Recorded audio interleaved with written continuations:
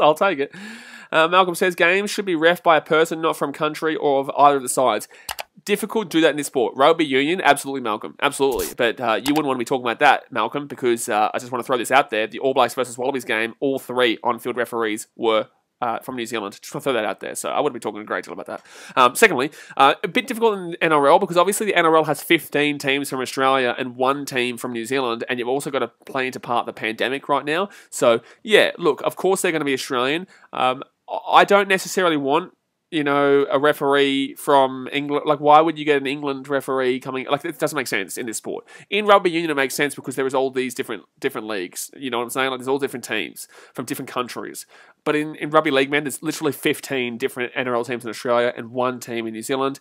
There is no bias here against New Zealand, mate. Sometimes you may think that. Cowboys have been ripped off a great deal. Titans have been ripped off a great deal. Tigers have been ripped off a great deal. Parramatta over the years have been ripped off a great deal. We've actually seen Manly, a team that never usually, Manly that usually actually get advantageous calls, they got ripped off of a grand final. You haven't been ripped off in a grand final. You lost that 2011 grand final fair and square. So that's why I don't listen to the Warriors fans always saying that it's hard done by me. Because the Warriors organisation, they are very similar to the Wallabies in the sense. The New Zealand Warriors and the Wallabies are very similar. You know, you can't have the same amount of funding and financial support going into the Warriors like you do the All Blacks. Just like we can't have the same amount of funding and financial support going into the Wallabies because we have the Rugby League. And that's why we're so good at Rugby League. And that's why you're so good at the All Blacks. That's why when it comes to rugby league, I don't get a lot of Kiwis talking shit to me. But when it comes to union, I get a lot of Kiwis talking shit to me because we can't be good, better than we are right now because all our funding goes into a diversified amount of sports. We have NRL, we have AFL, we have all these other sports that are similar-ish in the sense to rugby union, especially league. But AFL also comes into play as well.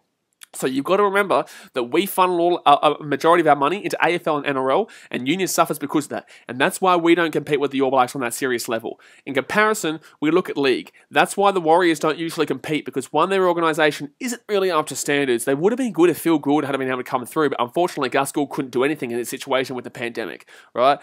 You know, you've made a grand final in 2011. Fantastic. You didn't win it.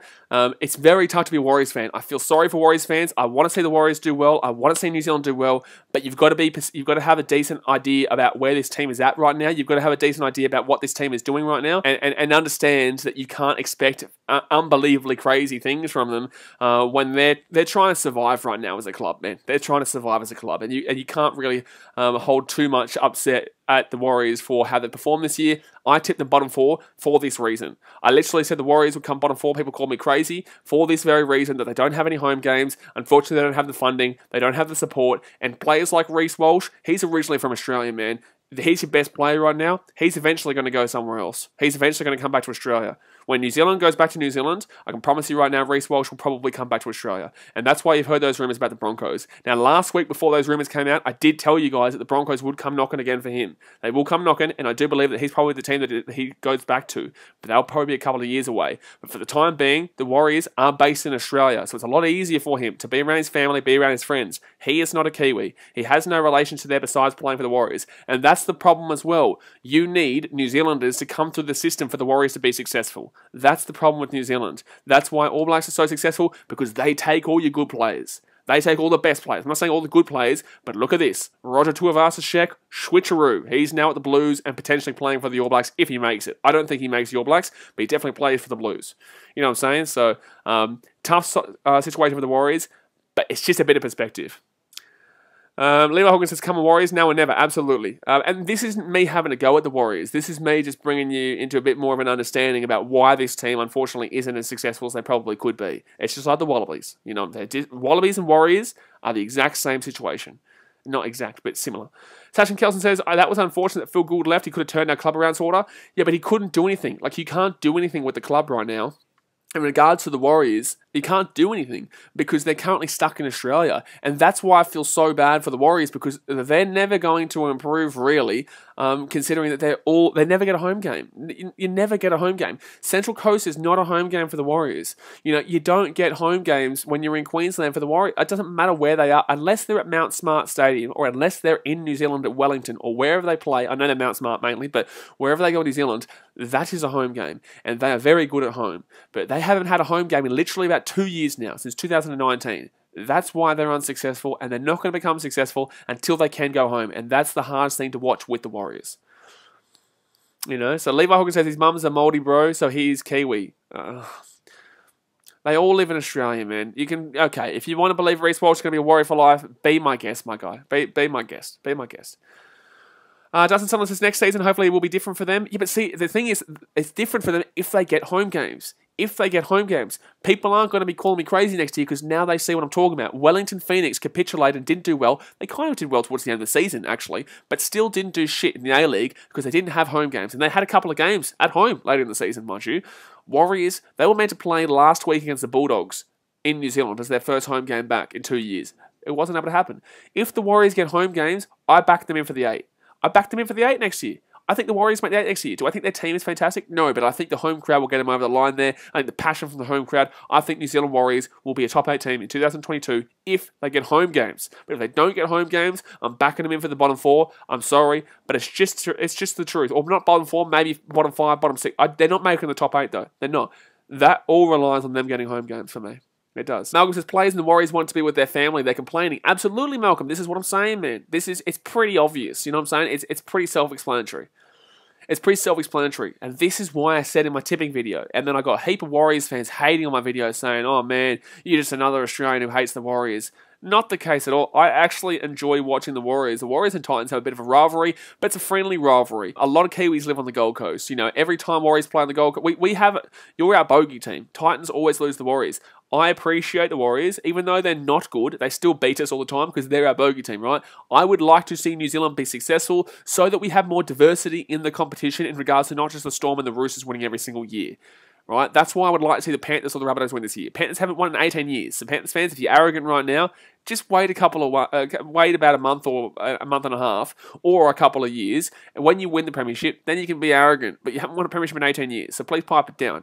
You know, the Rabbitohs, they're a team that was absolute dog shit me growing up. When I was growing up, the Rabbitohs were coming last like every year. I remember until probably, I don't know when in the late 2000s, but the Rabbitohs were dog shit, man. That was shocking. And now they're good. But they've only won one time in the last 10 years. So winning for them would be fantastic. Even the Eels, man. As much as I talk shit about the Eels, like 35 years they haven't won. 35 years, it'd be good to see. I don't necessarily want to see the Storm or Roosters win it, but, you know, it's still probably going to happen with the Storm. If it doesn't, then fine. Any other team, I'm happy with. And I respect the Storm and the Roosters. I respect them. It's not a hate. I don't hate. If they win, I respect it. You know, it's all about respect. I respect their grind. I respect their professional teams, and I respect the way they go about their business. I know that some have cheated in the past. They have a really bad history, and they've actually built their foundations off of cheating. However, they're still getting the job done. We have to move on. It is what it is, and you move on. But they did build their foundations off of cheating. The Roosters, on the other hand, we all know there's a bit of paper bags underneath, but they still run their club very professionally. So that's my thought process, guys. So when you think that I'm talking shit, I'm not really talking shit. Simon Hughes says, no New Zealand sports team play off the season in any Australian sports league. No offense, Warriors fans are very delusional at times. Warriors fans are very delusional at times. I think they're not delusional, man. I think they understand deep down. I think they deep down understand, but they really desperately want to not believe it. So they just want to believe. You know what I'm saying? Assassin's Creed says most shittest team in the NRL is Titans. Okay, man. If that's the best you've got, man, I get way better than that week in, week out. That is some dead banter, brother. That's entry level shit. He even deleted his comment. Oh my god, brother. If you're gonna insult my team, at least keep your comment there. Holy shit. Like, my god, brother. Like, give me something good. Better than, the Titans are shit. Like, how are you, what, 10 years old or something like that? Skeptic says you look Kiwi. I'm not a Kiwi, mate. Obviously got the, my daughter's Fijian, but I'm not Kiwi, no. Tatirio says, I'm never going for the Tigers, shit team. Didn't you say the Tigers will make the top 4? Trucking Down Under says, I'm not a Warriors fan, but wish them all the best for the predicament the boys are in. Absolutely. Absolutely. Harry Jones says, sounds like you're a closet Warriors fan. Yeah, boy. NRL versus Super Rugby. NRL wins 100%. Kiwi fans have no idea. It's not that they don't have an idea. They just don't get what I'm trying to say because they don't want to get what I'm trying to say. You know, even with the Titans, if you tell me the Titans aren't going to make the 8 next year, I will listen to you. And I can understand where your talking point is. You have to have the perspective of being able to listen to other opinions. You know, I will bite back, But I hear you. But I'm also able to respond in a way where I think that my team is going to be top 8 next year, because they probably will. They're probably going to be top 8 this year. No one wants to listen to that, but I think the Titans will beat by Knights. If the Titans get beat by Knights, fair play to the Knights. They make the 8, and then Sharks probably make the 8 too. And also, if you do not subscribe, guys, your team will lose the next 20 years in a row. So it is a fact. I've put the hoodoo on your team, and unfortunately, that's your loss. Ooh, close for 4 passes for the Broncos, so they'll get this ball out to the halfway line.